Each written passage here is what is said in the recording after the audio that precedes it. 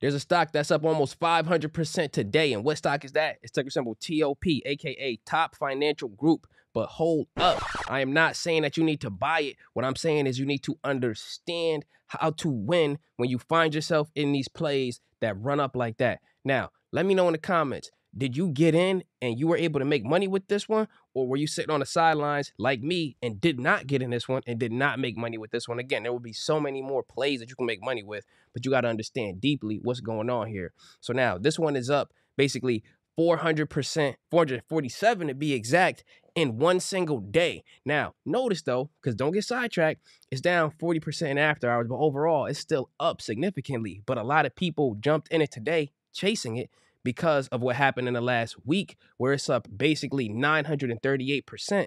And I actually got a text message from somebody who was very important to me, one of my sisters. And she said this. She said, "Hey, bro, what's up? How are you? I have a question. Can you see what's going on with Top Financial? I understand none of this, but I have a few dollars in it, and it just went up. And I don't know exactly what that means or what to do next." And I said, "Hey, sis, I'm doing well. If I brought something that went up a lot, I sell enough to get my original investment out. For example, if I put in 100 into something that turned into 200 quickly, I would sell 100 of it and play the rest of it with house money. But if I rewind and I really think about that, I'm more likely to sell not just 100% of it and get my original investment out, 100% of my original investment. I'm more likely to probably try to get 120% of it out. You know what I'm saying? Or 150% of it out. AKA if I got $200 in there, guess what? Because it went up from 100 to 2, now I'm trying to take 150 out. I might let the other 50 rock, but at a minimum, I got to get my original investment out because then I have no risk. And these things are important for us to know. And what I thought about with this was why I actually do this. I get on here to learn and talk to you about financial literacy and help to educate you on that. And there's a game that many of you may have played. Let me know in the comments, yes or no, if you ever played this game or if you ever even heard of it. And what game is that? It's called Monopoly. And we got to talk just very briefly about the psychology of why games like this are important. And when I read it, I was like, yo, hold up. And this is a special version of it, the Rick and Morty version of it. It says 2 to 6 players. Okay, that makes sense. But it says up to or ages 17 and up. 17 and up. Hold up. I feel like people who are younger need to understand this because you know what? It lets you know what kind of advantage you could give your kids with generational wealth. And what do I mean by that? So check this. Whenever you play this game, everybody starts with 0. You start with basically no money. You go around the board and you look at all of the properties and you got to pass go to do what? Collect that sweet $200. Every single time you pass go, you collect $200. But you know what? After a few rounds, there are going to be some people who end up owning, let's call it things like hotels. You can't really see it, but you end up owning hotels and houses, and you put them right on top of the properties. And whoever lands there, they have to pay the rent for that house. And if it's a hotel, they had to pay even more.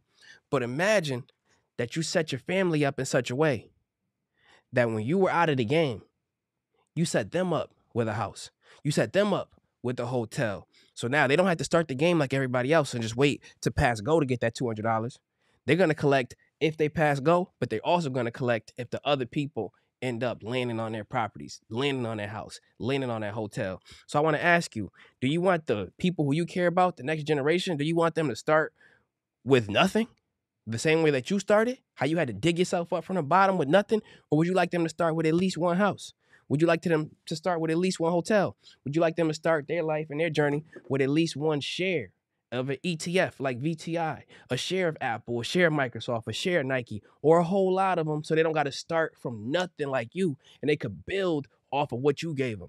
That's very important to me. And that's why I want you to think about that. Generational wealth is key here. And that's why I'm always getting on here every day to talk about the real, to talk about how we could succeed, how we could do it together, how nobody going to come and save us. And we got to do it ourselves, family. That's very important to me. If you feel like, let me know in the chat and let's get into it.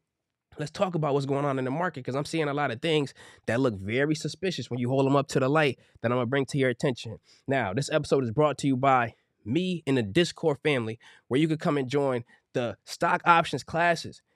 You could come and join the live trades. I do 8 live streams a month, and you could watch me trade on the live streams and see how it's really done, right? You could get the automated alerts, the watch list. You could get into classes, like I said, options classes. If you don't know from a very beginner, come on down. And you can get into technical analysis classes. Take them at your own pace, family. I will see you over there. Shout out to everybody who sold out the first section and the second section. Now, let's talk about it. What's going on right now? Hold up. This is extremely important, because this is making the market look like it's pumping up, but it looked fake to me. So it says right here, the Fed emergency bank loan rise, it's up to 150 billion, 155.2 billion from 143. Now I know what you're thinking. Kenan, what does this even mean? Why is it even relevant to me? Well, it's relevant to you because when you look at the market, the stock market today, you can see that, and you can follow it with ticker symbol SPY, for example, to look at the Fortune 500 companies and see that it's up basically 8.5. Look at this slope. This thing is basically shooting up. And you think to yourself, wow, I love to see the market pumping up. I wonder why it's going on, and I wonder if it'll keep going on. I wonder if there's a reason. Oh, yeah, there's a very specific reason, and there's many, but this is one of them that many people aren't speaking on, but I want to keep it in your front eye. Now, let's check this out. I think this pop up is fake. I'm gonna just keep it real. I'm gonna just keep it raw. I think it's fake.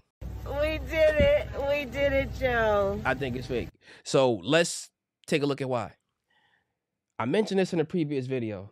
Do you see from March 13th, 2023, ticker symbol SPY, like we just said, is all the way up to 415 right now. Naturally, it was going to fall because you hear all this talk about recessions, bank failures, people losing their jobs, the tech stocks basically laying off everybody. So what happened on March 13th? Those who've been watching me for a little bit, you see where I'm going with this. The market was coming down naturally, and then it bounced right off of about 350. Remember, it's at 415, and it's just been going up basically ever since. But what happened on that date about March 13th or the day before? Let's take a look. The Wall Street Journal posted this. Silicon Valley Bank the government and the Federal Reserve and the Treasury were looking to bail them out as of March 12, 2023. Hold up. That's a whole day before the market started to bounce, as if they got that check in an infusion that found its way to the market. You know what else? It says right here at AP News, the government moves to stop potential banking crisis. Oh, March 12 again. So what happened here was the Treasury and the Federal Reserve, aka Jerome Powell, for example, Janet Yellen, people, the powers that be, they're pumping money into the market through the back door. It's not coming in straight to the market, but we see that these banks, these institutions are basically borrowing billions, tens of billions of dollars that are finding their way into the stock market, and it's pumping it up. So when we see these things happening, we say, oh, that's why the banks, this is why the stock market is pumping up, because they may be giving other people, they're taking loans, and then they're giving out other people loans, and then that money is finding its way right into the stock market. So what happens when the well runs dry? What happens when that happens? We get the natural decline, and this is why we haven't been into that recession. They are fighting it tooth and nail. Election season is coming up. There's so many things coming up that they do not want to let the market naturally fall like it would. So you got to keep your eye on that and pay attention so you can understand, are we at the top of the market and then it's going to drop? What are the signs that it's going to keep going up? If we keep seeing these bank bailouts, they're going to keep artificially holding the market up. But one thing that you got to pay attention to, I'm going to keep ringing this bell so you can pay attention to it, is May 3rd, 2023. We're going to get the next potential interest rate hike. And we heard, again, interest rates are through the roof. Credit cards, personal loans, mortgages, they're extremely high because they've been heightening the interest rates basically for almost a year now. So now let's check this out. Bloomberg just posted an article that said Fed's bullard. And again, this is the St. Louis federal chief. And he basically said he got a forecast that's even higher than the median forecast of about 5.1. Keep in mind, the Fed rate is about 5.0 right now. The median is saying that it's going on about 5.1. But he's saying this. He's saying that he sees it going to 5.6. Now, again, I got to hit him with the stop the cap because I don't necessarily agree with that. But again, he's saying that the way that the economy is going right now, the Fed is going to have to go even harder than they already are going. So he's giving us this crazy forecast. But again, a lot of the time they give you things to scare you, not necessarily to prepare you. And this would very likely cause a hard recession. So now, Let's talk about it. When you get back to Top Financial and you look at that and you see it's up 400%, you got to ask yourself, family, is this something that I'm looking to get into long term, even short term, or anything like that? I want you to think to yourself, sometimes you got to just let them go.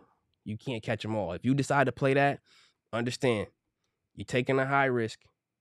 You got to ask yourself, if you already got in it, are you playing with house money? And I'm not going to tell you how to handle it, but I want to just tell you that sometimes you will find yourself interested in something that's just running up like crazy. And if you do, you say, hey, do I have a plan? Am I going to go in here blind? Or am I going to say, hey, I see everybody making money with this. I'm going to sit on the sideline. What is Kenan Grace going to do? I'm personally going to sit this one out. If you make money with it, I want to give you a salute, but I also want to give you the mindset to say you got a plan with it. Because with something like this, where I see it go up 400% and then come down 40%, it's too volatile, and I would have to be paying so close attention to it to try to make money with it that I personally am not going to do it. But it still could run up. It still could drop like crazy. I personally think it's more likely to drop than to run, but I can't tell the future. I ain't Pansy Nolosi, but I love y'all. I appreciate y'all, and I hope you picked up some gems in this one. I'll see you in the next one. Take care.